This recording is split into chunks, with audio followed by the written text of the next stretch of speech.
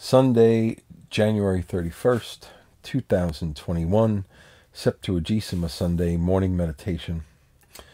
Meditations are taken from Meditations and Readings for Every Day of the Year by St. Alphonsus Liguori, Bishop and Doctor of the Church, first choice as teacher in moral theology. Act of faith in the presence of God. In nomine Patri, Filii, Spiritus Sancti. Amen. Most holy, adorable, and undivided Trinity, one God in three persons, I believe that thou art here present. I adore thee with the deepest humility, and render to thee with my whole heart the homage which is due to thy sovereign majesty. Grant me the grace to pray as I ought. Speak, Lord, for thy servant heareth. O Blessed Virgin Mary, Mother of God and my Mother, I ask for the grace to continue to pray. St. Alphonsus Liguori, pray for us. Christian soul, reflect on these every day of your life. There is one God to glorify, one eternity to prepare for, saints and angels to call upon, one life to use well, one body to mortify, one death to suffer, one hell to avoid, one judgment to confront, one Jesus to imitate, one soul to save, neighbors to edify, one world to be detached from, sins to expiate for, passions to subject to our will, virtues to acquire, one heaven to win. Act of humility, litany of humility. O Jesus, meek and humble of heart, hear me. From the desire of being esteemed, deliver me, Jesus. From the desire of being loved, deliver me, Jesus. From the desire of being extolled, deliver me, Jesus. From the desire of being honored, deliver me, Jesus. From the desire of being praised, deliver me, Jesus. From the desire of being preferred to others, deliver me, Jesus. From the desire of being consulted, deliver me, Jesus. From the desire of being approved, deliver me, Jesus. From the fear of being humiliated, deliver me, Jesus. From the fear of being despised, deliver me, Jesus. From the fear of suffering rebukes, deliver me, Jesus. From the fear of being calumniated, deliver me, Jesus. From the fear of being forgotten, deliver me, Jesus. From the fear of being ridiculed, deliver me, Jesus. From the fear of being wronged, deliver me, Jesus. From the fear of being suspected, deliver me, Jesus. That others may be loved more than I, Jesus, grant me the grace to desire it. That others may be esteemed more than I, Jesus, grant me the grace to desire it. That in the opinion of the world others may increase and I may decrease, Jesus, grant me the grace to desire it. That others may be chosen and I set aside, Jesus, grant me the grace to desire it. That others may be praised and I unnoticed, Jesus, grant me the grace to desire it. That others may be preferred to me in everything, Jesus, grant me the grace to desire it. That others may become holier than I, provided that I may become as holy as I should, Jesus, grant me the grace to desire it. Almighty God, Father, Son, and Holy Ghost, we ask for your guidance in this, our morning meditation, through the intercession of thy blessed Mother Mary, ever Virgin. Ave Maria, gratia plena Dominus tecum, benedicta tu in mulieribus, and benedictus fructus ventris tui, Iesus. Sancta Maria Mater Dei, ora pro nobis peccatoribus, nunc in hora mortis nostrae. Amen. In honor of Saint Joseph, our guardian angel, and all the saints, we pray, Gloria Patri, et Filio, et Spiritus Sancto, sicut erat in principio, nunc et semper, and in saecula saeculorum. Amen. Come, Holy Ghost, fill the hearts of thy faithful, and kindle in them the fire of thy love. Send forth thy Spirit, and it shall be created, and you shall renew the face of the earth. Let us pray. O God, who instruct the hearts of the faithful by the light of the Holy Ghost, grant in that same Spirit that we may be truly wise, ever to rejoice in his consolation, through Christ our Lord. Amen. Morning meditation. He sent them into his vineyard. Matthew 10. The Lord's vines are our souls, which he has given us to cultivate by good works, that one day we may be admitted into eternal glory. Many live as if they were never to die, or as if they had not to give to God an account of their lives, as if there were no heaven and no hell. They believe, but they do not reflect. They take all possible care of worldly affairs, but to attend not to salvation of their souls. O my God, what shall my lot be? If I may be lost, why do I not embrace such a life as may secure for me eternal life? St. Paul says, quote, we entreat you, brethren, that you do your own business. 1 Thessalonians 4:10. The greater number of people in the world are attentive to the business of this world. What diligence do they not employ to gain a lawsuit or a good position? How many years are adopted? How many measures taken? They neither eat nor sleep. And what efforts do they make to save their souls? All blush at being told that they neglect their family's affairs. And how few are ashamed to neglect the salvation of their souls?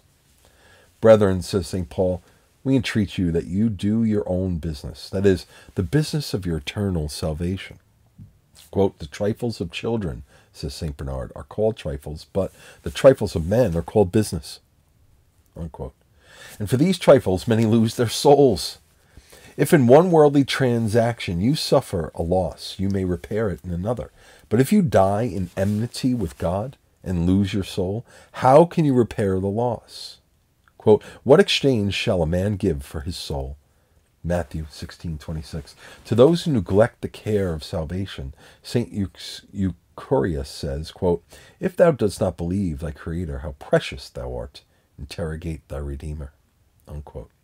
If, far from being created by God to his own image, you do not comprehend the value of your soul, learn it from Jesus Christ, who has redeemed you with his own blood. Quote, you are not redeemed with corruptible things as gold or silver, but with the precious blood of Christ, as of a lamb unspotted and undefiled. 1 Peter 1:18. God, therefore, sets a high value on your soul. Such is its value in the estimation of Satan, that to become master of it, he sleeps not night or day, but is continually going about seeking to make it his own. Hence St. Augustine exclaims, quote, the enemy sleeps not, and thou dost sleep? Unquote. The enemy is always awake to injure you, and you slumber. Pope Benedict XII, being asked by a prince for a favor he could not conscientiously grant, said to the ambassador, tell the prince that if I had 2 souls, I might be able to lose one of them to please him. But since I have only one, I cannot consent to lose it. Thus he refused the favor the prince sought from him. O God, what shall be my lot? Shall I be saved, or shall I be lost? I may be either saved or lost. And if I may be lost, why do I not embrace such a life as may secure for me life eternal? O Jesus, thou didst die to save me. Yet I have been lost as often as I have lost thee, my sovereign good. Suffer me not to lose thee any more. Remember that if you save your soul, your failure in every worldly transaction will be but of little consequence. For when you are saved, you shall enjoy complete happiness for all eternity. But if you lose your soul, what will it profit you to have enjoyed all the riches and honors and amusements of this world? For when you lose your soul, all is lost. What doth it profit a man if he gain the world and suffer the loss of his own soul? Matthew 16:26.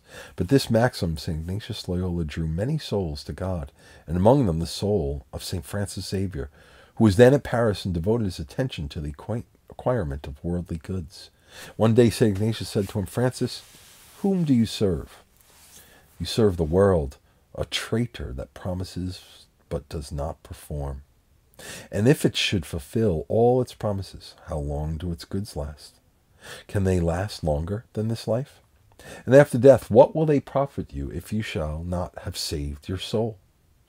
He then reminded Francis of the maxim of the gospel, quote, what did the profit a man if he gain the whole world and suffer the loss of his own soul?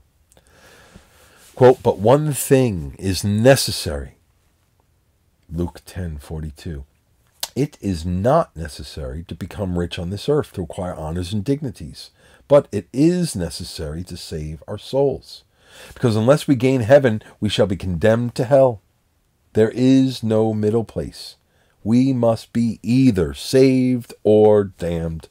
God has not created us for this earth. Neither does he preserve our lives here on earth that we may become rich and enjoy amusements. Quote, in the end of life, everlasting.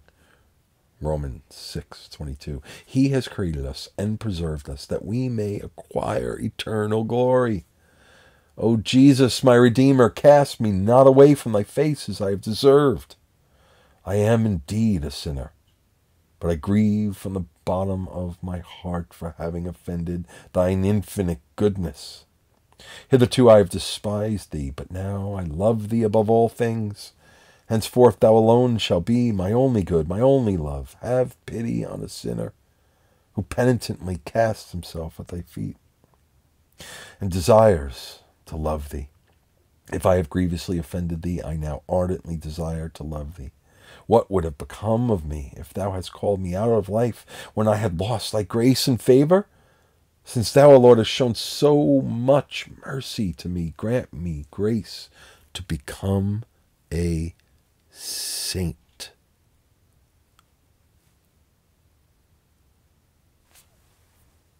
Spiritual reading.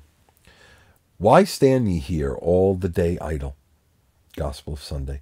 St. Philip Neri used to say that, quote, heaven is not for sluggards, unquote, and that he who does not seek the salvation of his soul above all things is a fool. If on this earth there are two classes of people, one mortal and the other immortal, and if the former saw the latter entirely devoted to the acquisition of earthly goods, would they not exclaim, "O fools that you are! You have it in your power to secure the immense and eternal goods of paradise, and you lose your time in procuring the miserable goods of this earth, which shall end at death? And for these you expose yourself to the danger of the eternal torments of hell. Leave to us mortals, for whom all shall end at death, the care of these earthly things. But we are all immortal, and each of us shall be eternally happy or eternally miserable in the next life. But the misfortune is, the greater part of mankind is solicitous for the present and never thinks of the future. Oh, quote, oh, that they would be wise and would understand and would provide for their last end. Deuteronomy 32, verse 29. Oh, they that knew about how to detach themselves from present goods, which last but a short time, and to provide for eternity, where there will be a never-ending reign in heaven, or a never-ending slavery in hell. St. Philip Neri, conversing one day with Francis Zazera, a young man of talent, who expected to make a fortune in the world, said to him, quote, "You will realize a great fortune. You will be a prelate, afterwards a cardinal, and in the end, perhaps pope. But what must follow? What must follow? Go, my son, think on these words." Unquote. The young man departed, and after meditating on the words, what must follow, what must follow, he renounced his prospects in this world and gave himself entirely to God. He entered the congregation of St. Philip and died a holy death.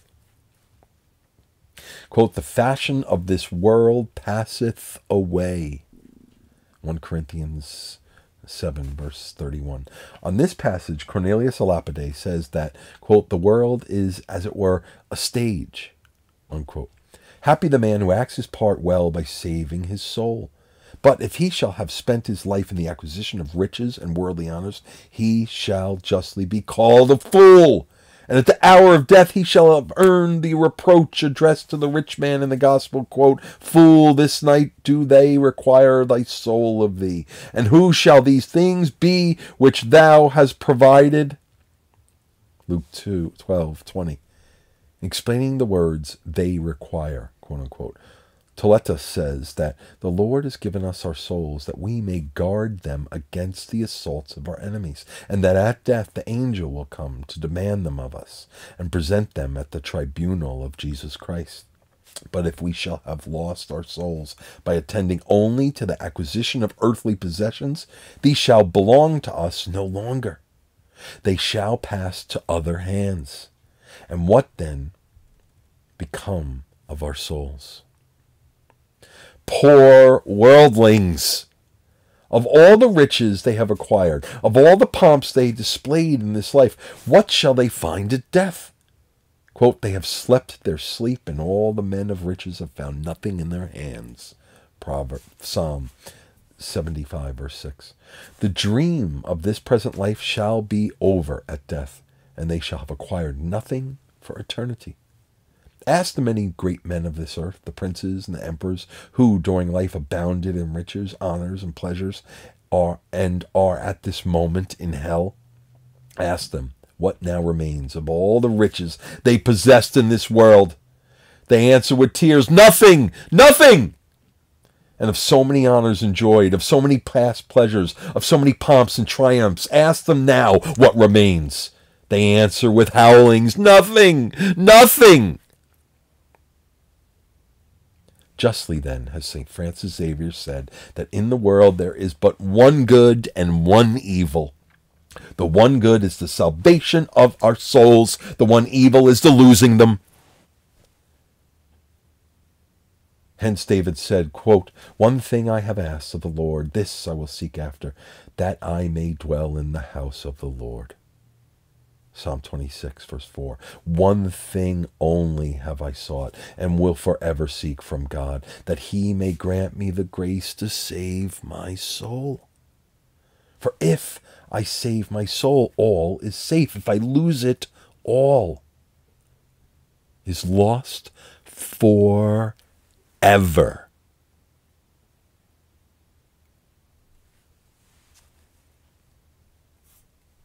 Concluding prayer, I give thee thanks, O God, Father, Son, and Holy Ghost, for the light which thou now bestowest upon me. I make a firm purpose of my will, that I may, in uniformity with your divine will, O Triune God, keep my resolutions, and keep them well, for the love of thee and thy mother, the Blessed Virgin Mary, so that through her intercession I may receive by her loving hands the grace to be ever faithful to my resolutions, my state in life and rule of life, now until the hour of my death. I give thee thanks, O God, for the patience with which thou hast hitherto borne with me. I see that although I forgot thee, thou didst not forget me. I am sorry, my sovereign good, for having turned my back upon thee, and I am now resolved to give myself entirely to thee. And why should I delay? That thou mayest abandon me, and that death may find me as miserable and ungrateful as I've been, even until now? No. No, my God, I will no more offend thee, but will love thee.